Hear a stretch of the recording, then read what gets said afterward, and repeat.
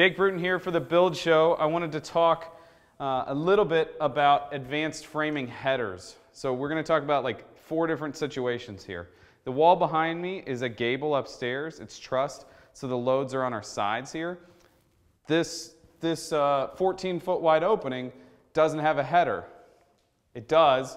It's above. You can't see it because it's covered by some blocking for insulation, but we moved that header up there. And the reason this non-supporting wall needs a header is this is more than 8 feet. So the code reads as it's more than 8 feet, it's got to have a header.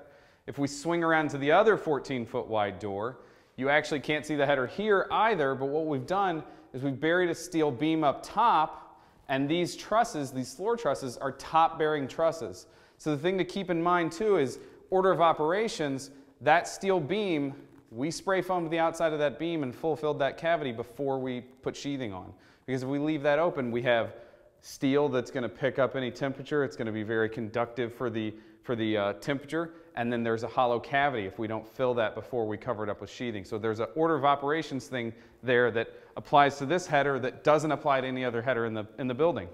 So the next step, we get to the windows out front. So again, there's one peak. This is a gable out here as well. This window is really wide, but you can see we've shoved it as really high up, and there's not a header above it. This window is under 7 feet. We have a floor truss there carrying a load. We're not worried about this 6 inches of span above it that the wall is carrying. Now, here's where the code gets funny. You can't see it, but this one has a header that's covered by spray foam. This window is not more than 8 feet. It's in the same wall. Why does this one have a header when that one doesn't and those do? The code reads, if you're more than 2 feet to the next horizontal surface. So the space above this window, this frame wall, they consider that enough of a load that then you're going to carry and need a header. So this little 2-foot wide window has a header when the one next to it that's 7.5 feet wide doesn't have a header. Stay tuned for more little simple tricks like that from the Spring Valley House, from me, Jake Bruton with Aero Building on the Build Show Network.